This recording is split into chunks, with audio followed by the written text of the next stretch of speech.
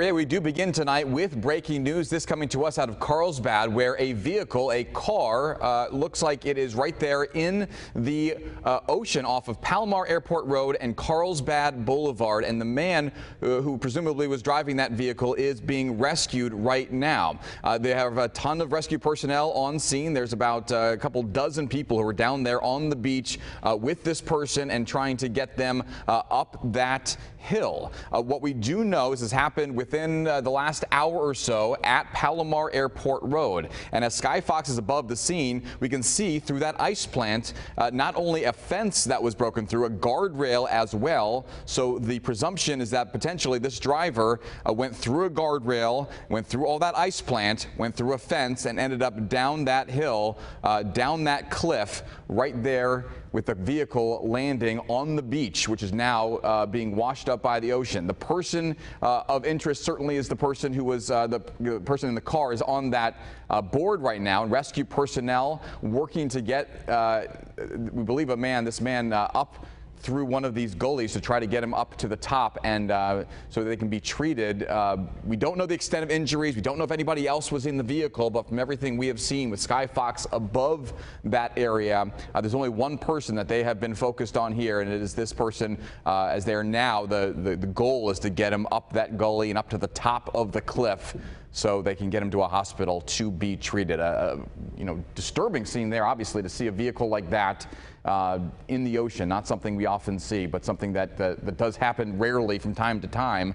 I do want to bring in our Brad Wills. Brad, you're tracking the tide. That's going to be an issue as far as the vehicle goes. Their focus is not on the vehicle right now, but it is there in the ocean. Yeah, so if you look at the tide right now, it's coming up against the wall. We are at low tide at just about noon, so this high tide is going to fill in through about 6:40, and you're looking at about a 3.7, so it's not a super high tide, but boy, if you're out there at noon, that was all sand, and now we're looking at the water coming up on the vehicle now. So, if we were talking about situations like this being a king tide, we've got a super high tide, then you're talking about a car possibly underwater, and that makes it a little trickier, to get somebody out of there. So the good news is it's not a super high tide, and it's just now filling in up to the bluff area right there at about a 3.7.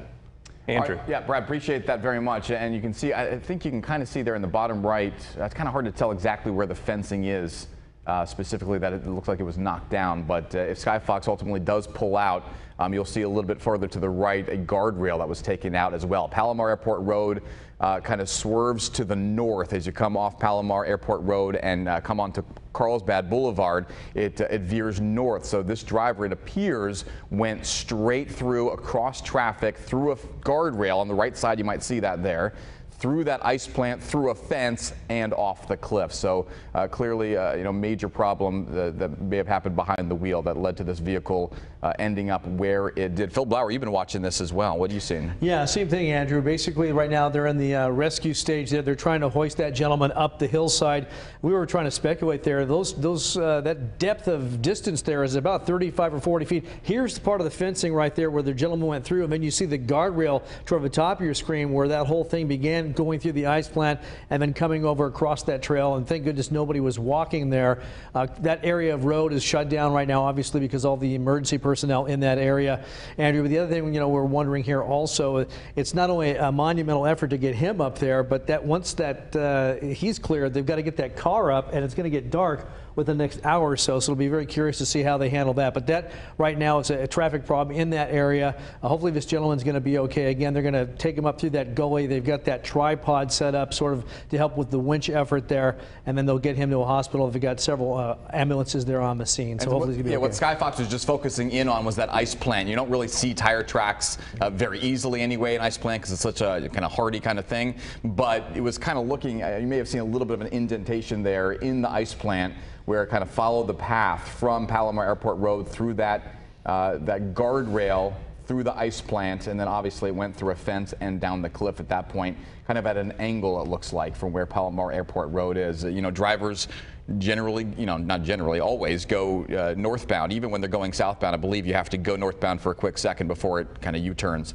And so that's the path of traffic. In this case, it looks like this driver went across traffic, went through the guardrail as they now tried to hoist this guy up through, these gullies. A lot of these areas are places where surfers walk down, right? People walk down to get to the beach. They're very difficult to get down, depending on which one you pick. And this one is the one that they're trying to get this guy up through. Not an easy task, but a lot of people who are working on it right now and trying to get him up to safety. Yeah, and this is a great effort right here, Andrew, between Carlsbad firefighters and also lifeguards, because as you mentioned, this isn't easy.